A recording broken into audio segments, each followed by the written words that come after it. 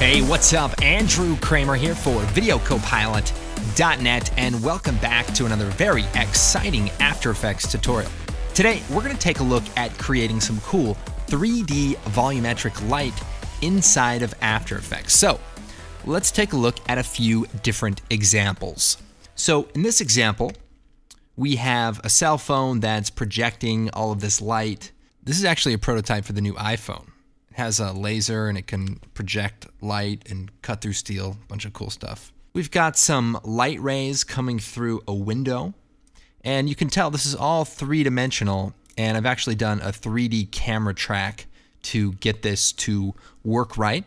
We also have a few examples with just some title designs and some smoke, and of course the primary design here with just some light rays coming through a title. This technique was also used on the Star Trek Into Darkness title sequence that we helped out with. And we can kind of see right here the light shining through. Now, the best part of this technique is that it's super easy to do, and let's jump right in.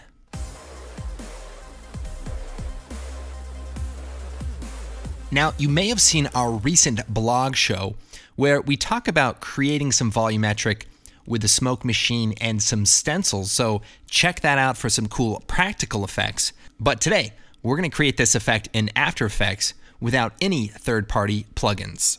All right, let's go and get started. We're going to create a new composition, and we'll do 1280 by 720 and maybe 500 frames. And we'll hit OK. Then let's take the text tool and we'll go ahead and type in here light, and we can pretty much use any font. This looks good. Now I want to center it pretty well, and then we're going to pre-compose it. So we'll choose layer pre-compose. It might be off the screen there. And we'll call this title. And let's also change the comp name to volume light, and we'll hit OK.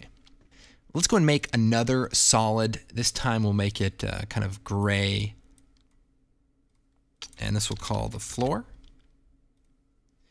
And we'll make it a 3D layer, so toggle the switches, 3D layer. And we'll also make the title a 3D layer. And we'll take the floor, hit the W key, and we're going to rotate this and move it down right below the title. And then we can actually hit S and scale it up. All right, stay with me. I know this is some advanced stuff. Let's also create a camera, and we'll do 28 millimeter. Take the orbit tool, and we can kind of see 3D. Yes. Let's put the title above the floor, and let's also create a black solid background. So this will leave as a 2D layer. Call this background. Now let's go ahead and add a light. This time we'll do a point light, cast shadows, and hit OK. And we want to push this light into Z space behind the title. Move it up a little bit. And let's go to the title, hit AA, and that brings up the material options. And let's turn on cast shadows.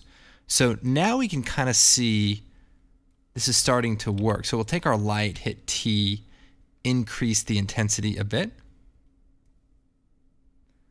There we go. We can also hit AA, and we can change the diffusion of the light, so we can soften that shadow a bit. Now, I may also go into the render options and limit the resolution of this to, say, 500. And it'll make it a little lower quality, but also render a touch faster. So let's soften this a bit more. All right, so now let's go and create our volumetric light. I'm going to come over here to Layer, New Solid, and we'll make a white solid, and we'll call this light source, and hit OK. Then I'm going to take the ellipse tool and draw a small circle. So if you hold down Control Alt Shift, perfect circle. Let's make it a 3D layer, and let's also hit AA and turn off Accept Lights. And that way it won't be affected by the lighting, it won't cast shadows, that's also off. So now let's move it back into 3D space. All right, so here's how we add our volumetric light. We're going to create a new adjustment layer, and we'll call this volume light. Let's come over here to the effects and presets and type in radial fast blur. And let's drag that out onto our volume light. So let's set the zoom to brightest and turn up the amount. So right away, we kind of have the basic idea. Now, the truth is, it's actually a 2D effect. I just say it's 3D just so that I can get more hits and more views and all that stuff. So have you ever clicked on a video expecting to see something specific and then some crappy video with like 1 million dislikes? Anyway, I invented that.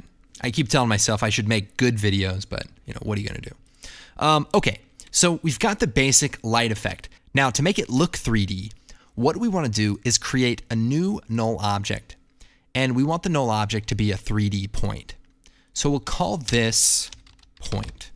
And it's important that this point, let's just make it yellow, is pushed back in Z-space as well. So we want to push it back behind our white light. Now, keep in mind that this volumetric light is not working right now. So what we want to do is take our volume light radial fast blur effect, and we're going to add an expression to the center. We're going to alt-click on the stopwatch, and then we're going to take the pick whip and select that point layer that we just created.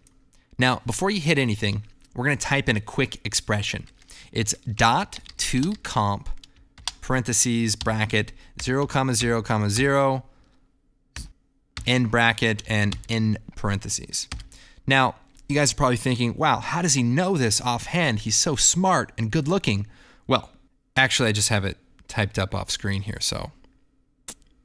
Yeah. Now, this expression basically turns that 3D point into a 2D position for the radial fast blur effect.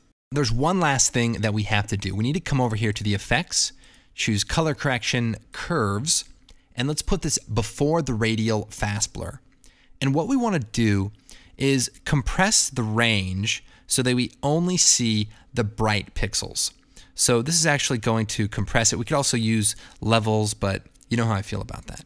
So now if we take the camera tool and move this around, we have some volumetric looking light. Now, one small problem, we can't see anything else. Well, here's the cool trick. If we take that layer, set it to screen, we've now composited that light back over the top of our title. So we can increase the amount. We can even add some color correction now. So we could come in here, say, go to the red channel. We could boost up the blue here. And we've created this nice looking volume light effect. So now we'll get into polishing this a little bit more, but let me show you a few ways to control this. So if we take that point that we created, okay, by moving the position of this point, so we can bring it closer, which will make the beam wider, or we can push it really far away to make the beam tighter. And this will also affect how it looks when the camera goes from side to side. So it'll swoop past a little bit faster, and that looks pretty cool. Okay, so now let's go ahead and polish this effect a little bit more. Okay, so let's go and add a fractal noise. So we'll add a new solid, call this fractal noise, and we'll come over here and type in fractal noise and drop that out here. So we'll try to do this manually. Let's do dynamic, and soft linear looks good. And then let's go to the sub settings and play with this rotation. I want this to kind of look really tenderly and fiery almost. And that looks pretty good. Then we're going to come over here, add a ellipse tool. We're going to just create a little bit of a circle here, hit F, and feather it out a bit. Now, here's my fractal noise trick. So I want this to be very fiery, but the only problem is it's got transparency and there's some weird issues. So let's go to channel. We'll do a solid composite of a black layer. But instead of setting it to normal, set it to none. And that will get rid of the weird soft gray edges. And then we just have this nice sprite. Then we add a curves adjustment. And that's looking good. Maybe add some color. Very nice. So now let's go ahead, unsolo that. make it a 3D layer. Also turn off accept lights. F4, let's add or screen mode it. So I do apologize for going a little bit fast.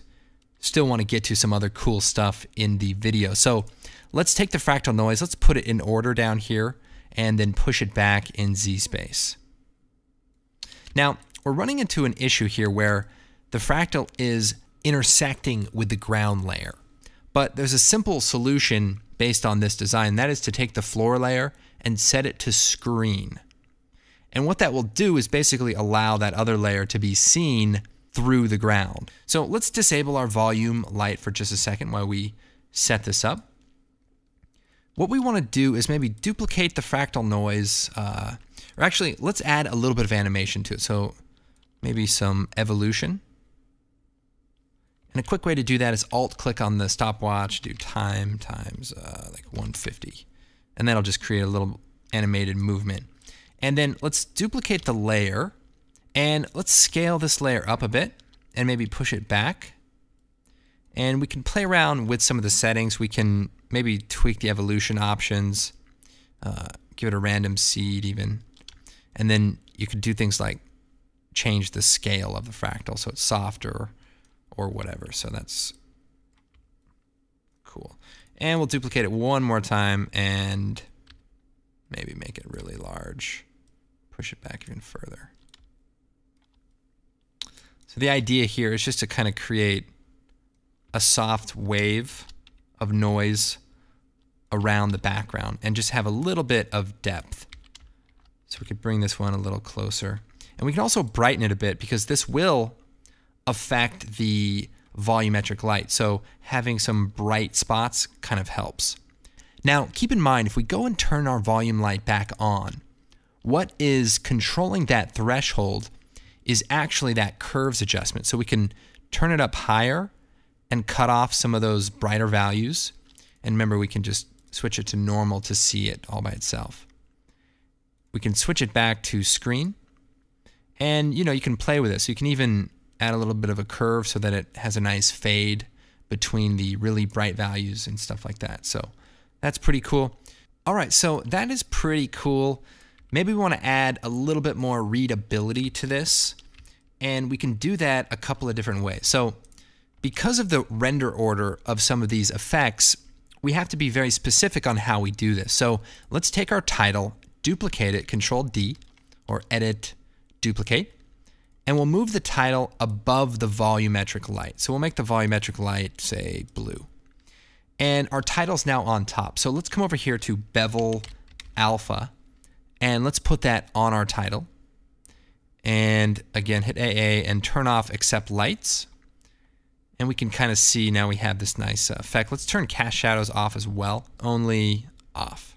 And maybe we can make the title black. Let's double click and then just change this to black. The other cool thing is that we can change the text. We can double click on it and it will automatically update in the other comp. So it's kind of a cool trick. So we've got our bevel alpha here. We can kind of turn up the edge intensity here, and you can see this nice edge. Then we're going to set the transfer mode of this to screen.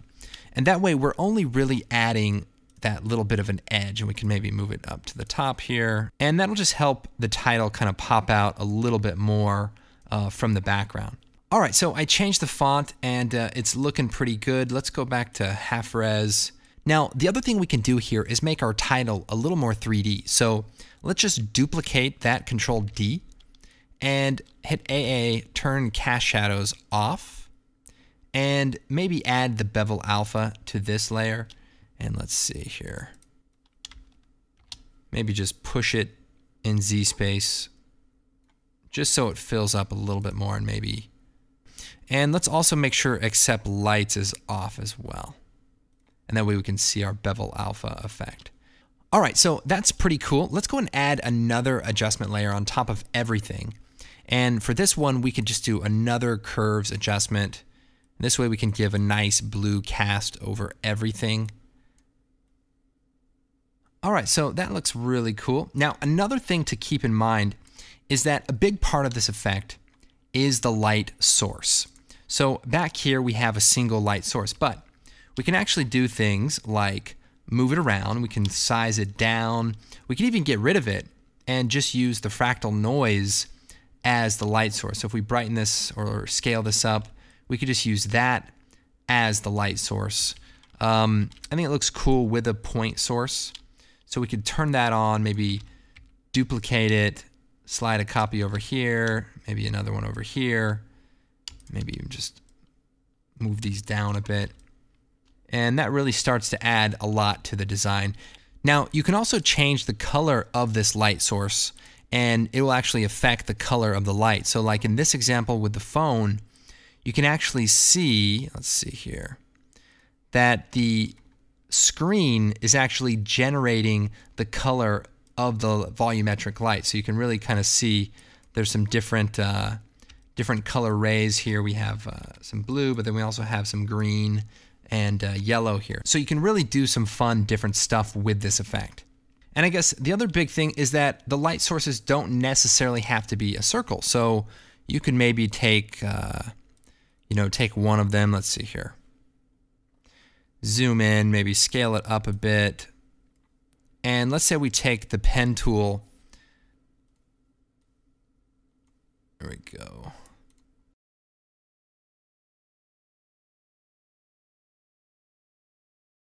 All right. Looks like Batman has been drinking a little bit, but all in all, I think this works. Let's set that mask to subtract. Nice. And maybe scale it down a bit. And look at that. It's one terrible looking Batman logo. I should have prepared that. Maybe that would have looked a little bit better. Oh well, I already got the hits for this video, so at this point I can pretty much talk about whatever I want. Alright, so this is the basic idea of this effect. But let me just show you quickly how you might do this effect with some live action footage. So now you might take a look at this and say, that looks really pretty, you know, the light coming in, but actually if you wake up and see this, it means you've just survived a nuclear explosion, and this is not a good sign. But it looks great. And also great for wedding videos. Nuclear explosions, weddings, fantastic. Okay, now inside of After Effects CS6 and CC, we have the tracker. So this is a 3D effect. So what we're gonna do is track the camera. So this track camera effect's gonna pop up here, and it's gonna start analyzing. Now, I've already done this once, so I've got all these points. And what we're gonna do is with the effect selected, we're going to click on the wall, and we want to click on a surface that's flat. So these 3 points creates a nice flat surface. Right click, and we're going to create a null and a camera. So now we have a camera from this. We'll go to half resolution again. And there's that 3D point perfectly in 3D space. So to create the volume light effect, I'm going to run through it one more time quickly. We're going to create a new adjustment layer. We'll type in radial fast blur, and let's also add a tint effect along with a curves adjustment, and we'll put the curves after the tint. So tint, curves, and let's crush this down so we just see those highlights. There we go. And then we can take our radial fast blur amount and crank it up.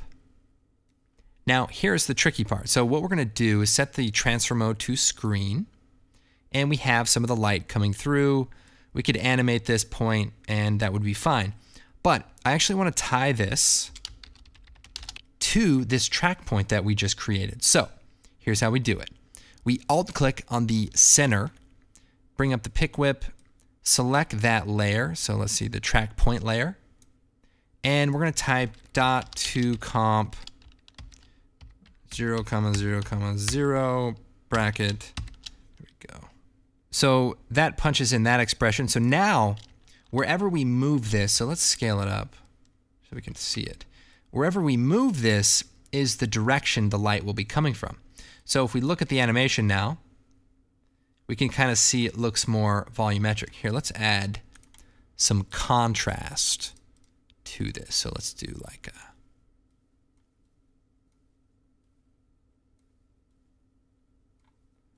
maybe... actually, I want to add some red. blue down. I want this to be like extremely, extremely radioactive. Okay, so let's see here. Very nice. And depending on where we move that point, the light will stay connected. And we can actually push this thing further into Z-space so that it's so far away that we get this really nice kind of volume effect. All right, well, I hope you guys enjoyed the tutorial. Be sure to check out the website, videocopilot.net. Follow us on Twitter. I'm Andrew Kramer. Thanks for watching, and we will see you next time.